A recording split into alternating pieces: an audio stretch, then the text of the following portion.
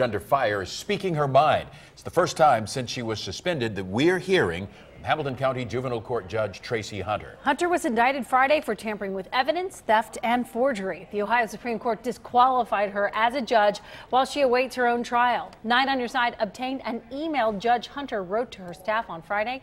And here with what is in that email is reporter Jason Law. He's in the newsroom tonight. Jason. And here's the email, one-page email that Judge Hunter wrote to her staff on Friday. She only acknowledges the charges against her one time.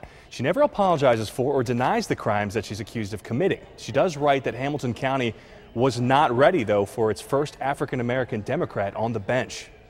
Friday afternoon, just before the close of business, Judge Tracy Hunter fired off an email to the juvenile court staff with the subject line, "Thank you and goodbye for now."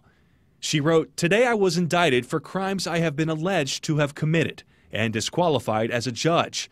Many of you expressed and understood that Hamilton County Juvenile Court was not ready for its first African-American and Democrat judge." I would disagree with that. Kurt Kissinger is the administrator for the juvenile court. We asked him about the racial and political overtones in Judge Hunter's email. Was Judge Hunter treated any differently because of her skin color or because of her political views? No. Kissinger says Judge John Williams is taking on all of Hunter's cases for now.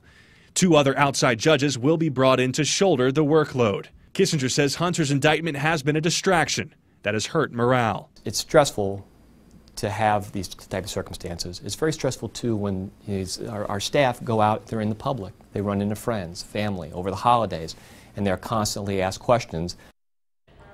Now, Kissinger told me that Judge Hunter's personal items were taken out of her office in boxes Friday.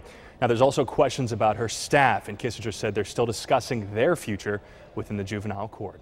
Jason Law, 9 on Your Side. All right, Jason, thanks.